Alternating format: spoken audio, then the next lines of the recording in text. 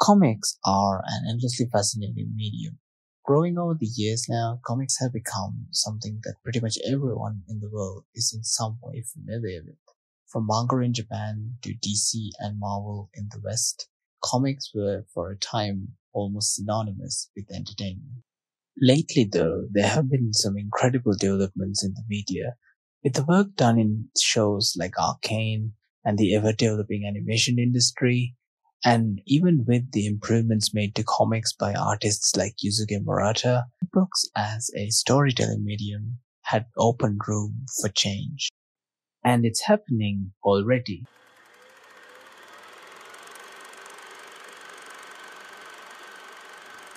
Around 2.7 billion of the world's population own a smartphone, and a large majority of them have access to the internet. More than anything, the internet is a presence in everyone's minds. When we consider the creative space on the internet, it has existed almost since the inception of it. Back even before YouTube, Newgrounds and Tumblr were a wellspring for comics.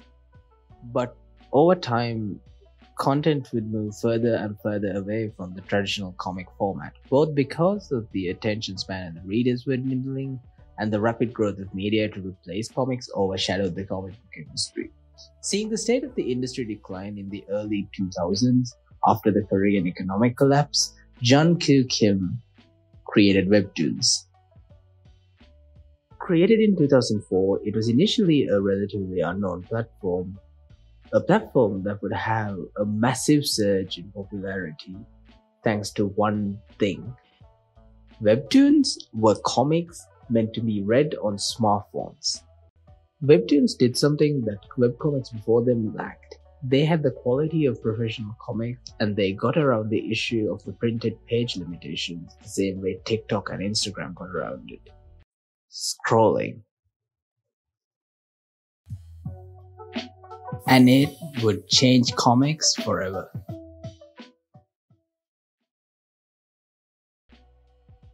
To better illustrate what I mean, Webtoons scrolls downwards.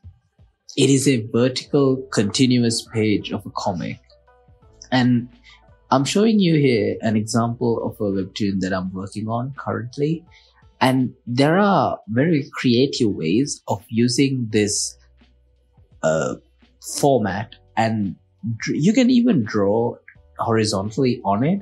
And because the format makes it scroll vertically, your reader will still be able to gather what's going on in a scene, which makes for some incredible things that are just not possible with the traditional horizontal medium, even if you are very creative with it.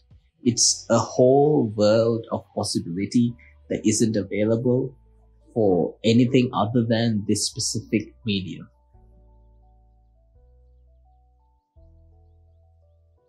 I'm already a little bit far in, but I thought it would be cool to show you guys how I illustrate one of my Webtoon pages. This is from currently, as of recording, this unpublished Webtoon called A Story That Floats. This is from one of the earlier chapters or episodes, as they're called in the Webtoon site. I initially made this as a manga, which is why you will see that I grabbed elements, visual elements, drawings from a horizontal format and adopted to the new format. The thing with Webtoons is it's 800 wide by 1280 tall. That's one segment of a Webtoon, but because it scrolls downwards, for a reader, the experience is that it's a continuous page. The higher end sponsored originals Webtoons, which are made by the creators who are sponsored by Webtoon and paid by Webtoon as employees, they usually have a panel count of around 40 panels per episode. An episode is essentially what you would consider a chapter in a manga or a comic format, and you can space this out and pace it in any way you want to, but for publishers who are publishing it on their free platform, which is called Webtoon Canvas, it is generally 40 or below panels per week or per month. That is entirely up to the publisher. That is entirely up to the author or the illustrator of the comic. For me, I have the content already for a lot of the narrative because like I said, this is based off of a manga that I did earlier, and this is pretty much the refined final version of that story. And because of that, I don't have to illustrate as much as I would have to if I were making a story from scratch, because I already have the character designs and I have the narrative based out. The biggest struggle with adapting to this new format, especially if you're more familiar with the traditional format, in case you're watching this video to understand what Webtoons is and how you can publish on it. There are a ton of other videos I would like to recommend that other people have made who are actual authors on Webtoons in order to make it easy for people to adopt to this new format. And for me, I think the easiest thing was to just trial and error it. Like a lot of things in art, I usually just, whatever I have to draw, I usually sketch out as I would normally, and then I do occasionally a layer of line art, and if it's like a background, I don't really do the line art, and I illustrate it as I would a normal comic panel. But what you have to keep in mind is that it is scrolling downwards, so you can't really use the traditional hierarchy of a manga or a comic when it comes to paneling it. And paneling it is incredibly important. I shall make a video eventually on paneling because there are some really incredible examples of paneling. As for now, briefly, paneling in Webtoons is a bit tricky, so I'll explain it in a different way.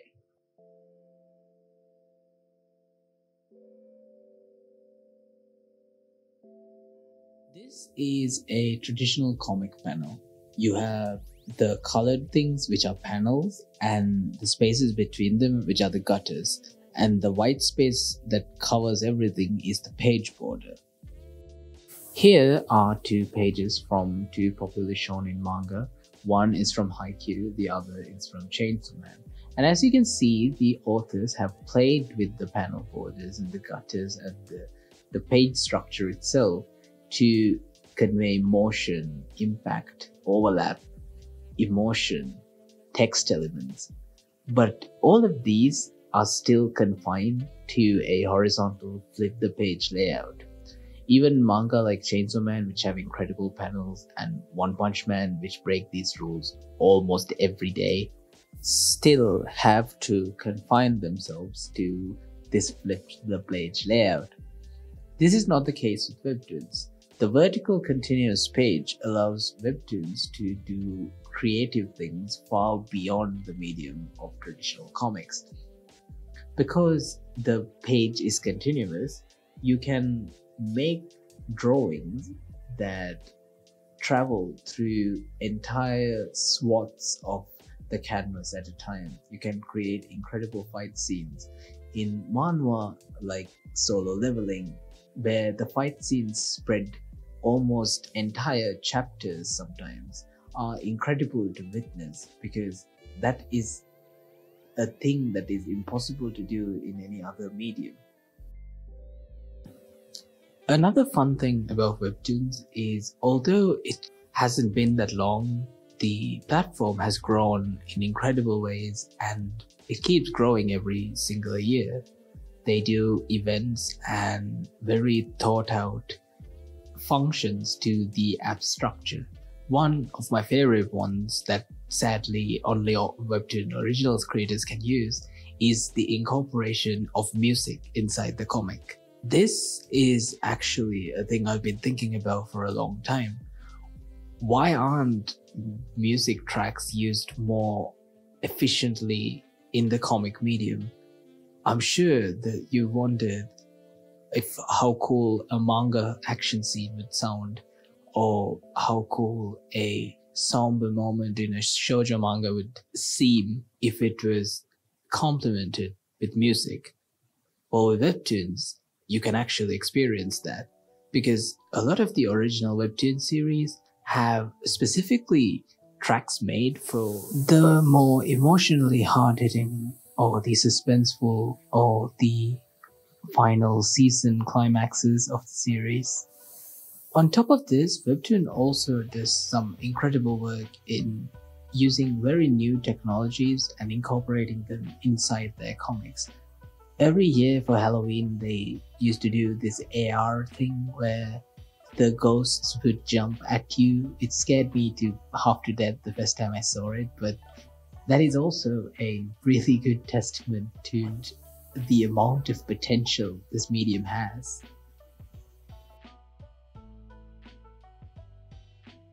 Now that I've sold everyone sufficiently on the idea of Webtoons, let's look at how a person can just publish a comic on it.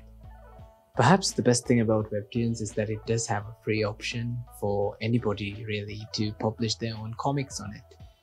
And they make it incredibly easy, while they do have a lot of tutorials on how to do this that are far more very accessible also on YouTube. I'm doing this. This is really redundant what I'm doing, but I'm still gonna do it because I think more people should make Webtoons and more people should get into it. So the way you basically do this is you go to the Webtoon Canvas site, you sign up with your account, and then you are prompted to create your series. And they give you guidelines all the way along, and all you really need is a somewhat structured plan of action. They recommend having 3 episodes ready before you publish, which is what I'm doing right now, as you can see. And then it's pretty much just a game of consistently uploading your comic. You can determine your own schedule and see how it grows. And the nicest thing about Webtoons is it is almost always a win-win situation, because even if your comic isn't necessarily successful commercially or in terms of viewership, your art is guaranteed to improve when you do a comic. So you're not really losing anything if you commit to making a Webtoon. And overall, I just find it incredibly exciting to even have platforms like this, to be able to tell stories like this. And if you're anything like me, I know you would love the opportunity to.